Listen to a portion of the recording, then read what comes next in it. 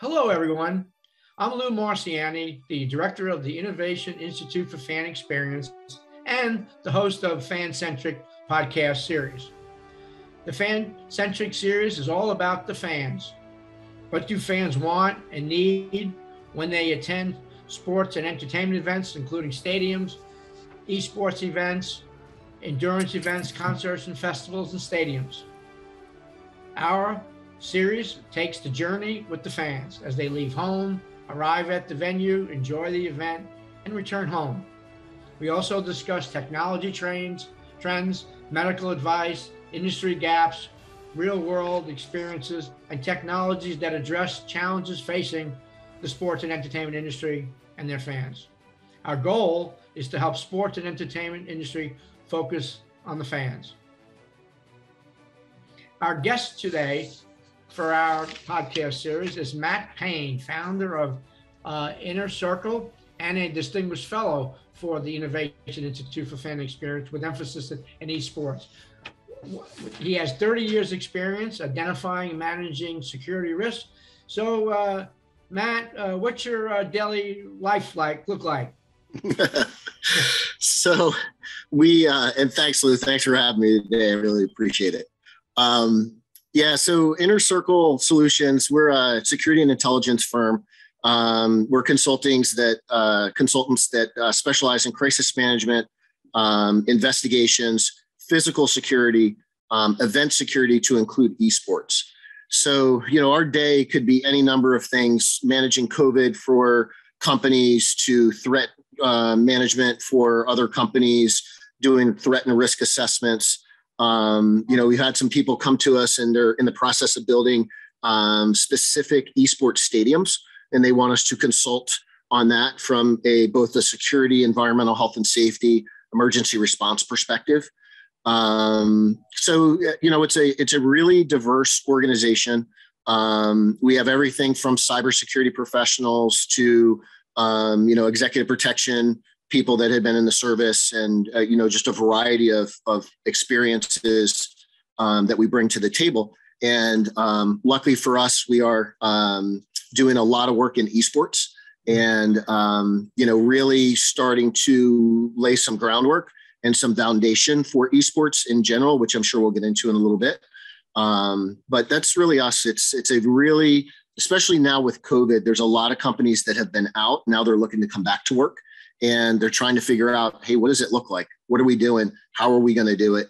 And you have some companies that are actually even onboarding their employees again, just like they've never been there because they've been out of work or out of the office for 2 years, right? Not out of work, but out of the office. So, there's a lot of different, what we knew 2 years ago and what we're going to know next year are going to be a little bit of the same, but probably a lot different. And that's the exciting part, is we can get and follow this journey along as it happens. Yeah. Speaking of the pandemic, has esports been accelerated because of the pandemic? There's been a lot of virtual events and a lot of streaming, especially when the children were home and doing homeschool, and a lot of the places around the world were on virtual school for a long, long time. My kids, the entire year last year was done virtually. And, when you look at the numbers of, how many people are streaming and just watching and viewing esports or Twitch or YouTube or any of the other platforms, I looked before this, and about 26.6 million viewers per month are viewing right now. Something to do with esports, and it could be a tournament. It could be just watching, streaming. It could be any number of different things. So, and that'll shift a little bit as things start opening back up and we have started to have live events again. And you probably see some of that online experience fall a little bit, but then they're doing stuff in person. So it's just a shift in dichotomy there with how the venue is looking. Well, that's maybe where the value comes in between us and with your leadership as we prepare for the return of live events and esports. What, in your opinion, needs to be done in advance of the swing? So, we are in the process right now of building some trainings that we hope to have a foundational guidance set for what is esports and how should we be securing an esport event and what should we be looking at with regards to esports. And I just did a video for Inner Circle 2 weeks ago. And the subject of the video was, is an event the same as an esports event? And I would argue, no, it's not. And when I say an event, I will call it a traditional event, a professional sporting event, a collegiate event, a concert, something along those lines. And, just real quick, there's 3 different nuances that come off to the top of my head right away. One is access to your hero, right? Whether it's a wide receiver or a streamer in esports. In a normal, conventional, you potentially could see them if you're at a media event or you get a on-field pass or you're in the tunnel where they're walking and maybe you get a high five as they're going by. From an esports perspective, the players and the influencers, their whole job is around being in public, being with their people. So at an esports event, you will often get somebody that will tweet or send out a message on any number of different platforms and say, hey, I'm going to be at section 32D, come up and say hi. Well, then thousands of people come up because they want to see the player. And now you have a whole interaction that takes place. Esports events have fan experiences outdoors that put the attendee and the fan in the game in some manner. It could be a zip line, it could be a bowler ball, it could be a shooting competition, it could be any number of different things. The NFL does it. They do a fan experience for the Super Bowl, but a lot of these events are doing fan experiences for every single one of them. And now you have a separation of your populace, right? Some inside, some outside. You have weather events. You can have any number of different things there. Then the third would be mom and dad who has a 14, 15-year-old child that has made it to the final of a competition for whatever esport it is. And maybe that competition is in Madrid. And mom and dad have never traveled before. The child has never traveled before, probably in the country or in the state, but not internationally. And it brings on a whole different set of circumstances there. So we're trying to build training programs that fit the parents and the players, the venue security directors, the hotel security directors, and then the security director for whatever gaming company it is to help them with securing an event and making it safe, but having a great fan experience at the same time. Now, do you see best practices being created out of the Institute as well? Yes. And the beauty of the Institute is, you have and I'm just going to make up a number, out of the ambassadors that we have and the fellows and everybody, let's just say there's 600 years of experience that we have, everything from Olympic sports to Super Bowls to whatever. And as we build this, in my vision is to present it to the organization and say, take a look at this and pick it apart and let's make the best set of standards we can. And then we would publish them out with all the experience that we've leveraged and all of the learnings. Just look at Travis Scott, right? That unfortunate event is going to have a world of change for an event come months from now, right? When they figure out exactly what happened and how to stop that, right? Or reduce the possibility of it happening again. So we always have to be doing continuous improvement. And then we always have to be coming back in and looking at our standards, making sure that we are keeping them up to where they should be. But the Institute is where we're really going to get the oomph behind it. How do we get the buy-in of the industry for the best practices, Matt? I think it's a combination of things. I think it's using scenarios and unique circumstances that have come up, and that this has proven to help us secure that. It's also understanding the, I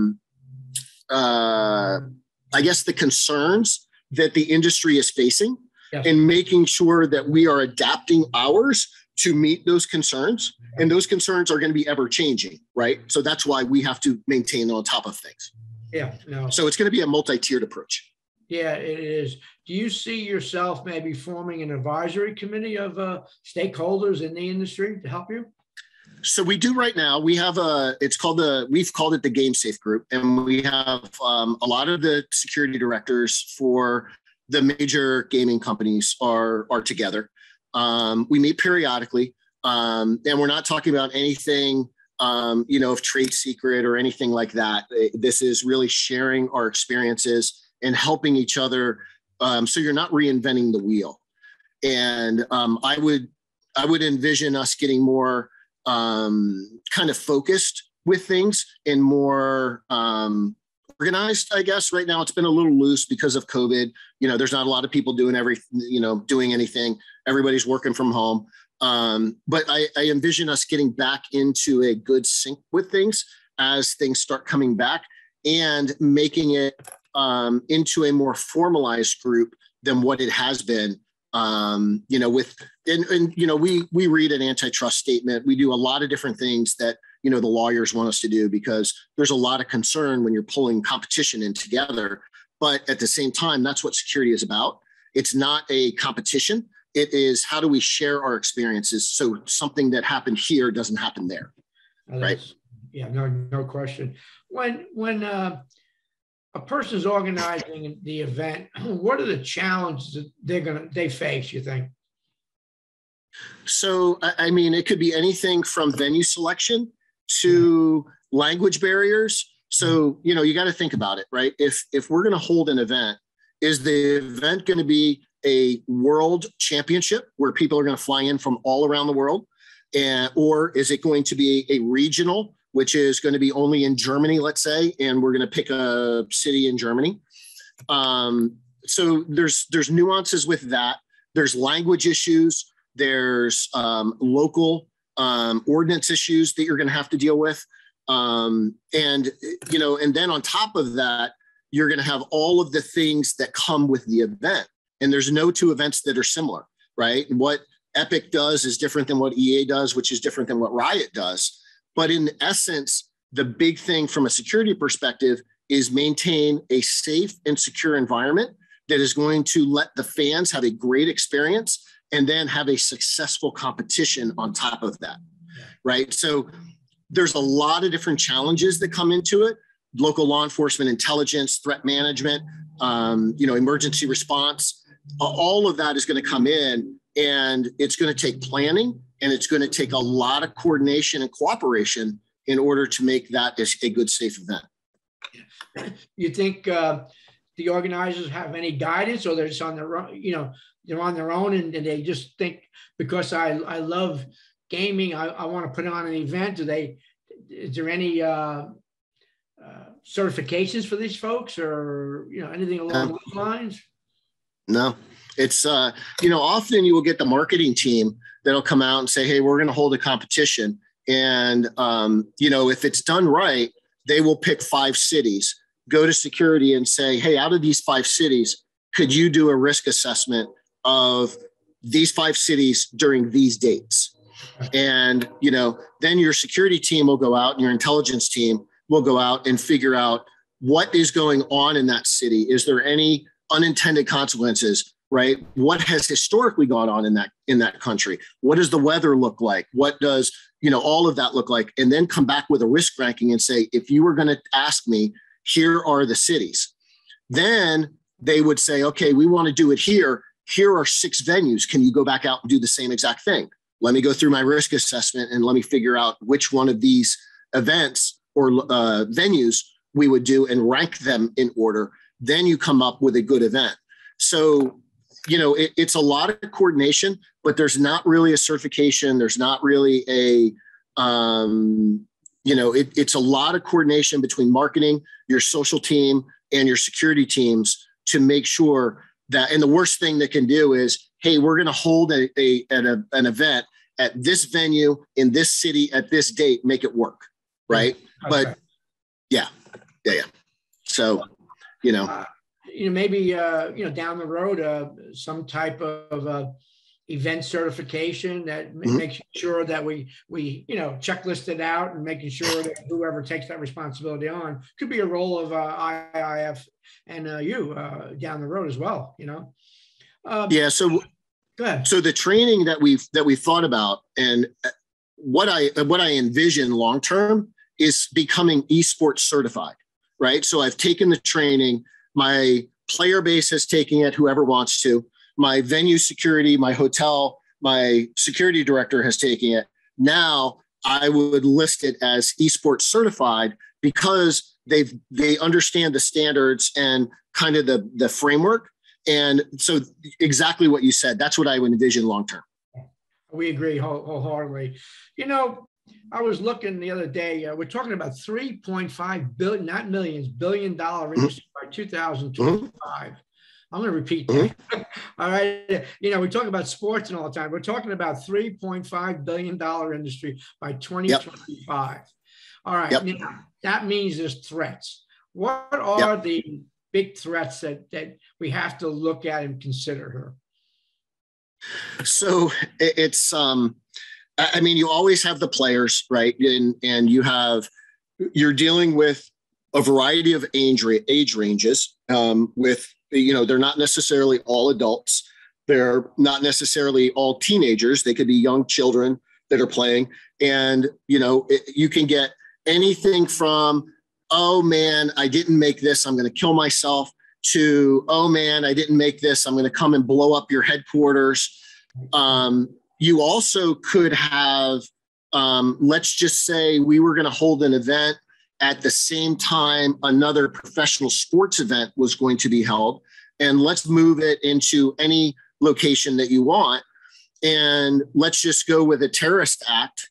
Well, would I go to something that is here that I know is a professional sports, and let's say it's a soccer stadium or something like that, has been doing this for a long time? Or do I go over here and hit these little esports guys, and I'm still going to disrupt the city, I'm still going to cause havoc? Where is my likely target would be, right? It could be here because this is a new experience, right? How much do these guys know from a terrorist standpoint, right? So the threats can come in long and wild. You had the Madden event where the gentleman lost the game, went out to his car, got a weapon, came back in, shot the place up, killed a bunch of people. There's a variety of different things that have taken place around the world. Everything from swatting, and swatting is when, Lou beat me at a competition last week. I know Lou is going to stream from his home every Tuesday at 4:00.